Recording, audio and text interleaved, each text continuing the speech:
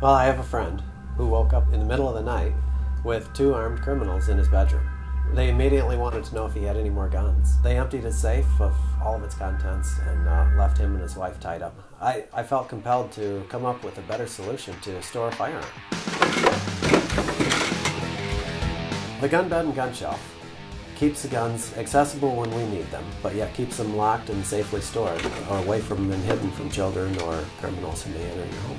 Even if your children know there's a gun in there is a lock on it so that you can keep your children safe.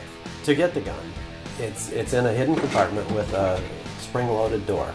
By pressing on the door, the access panel, it takes substantial pressure to open it, and then it allows the gun to fall into your open hands.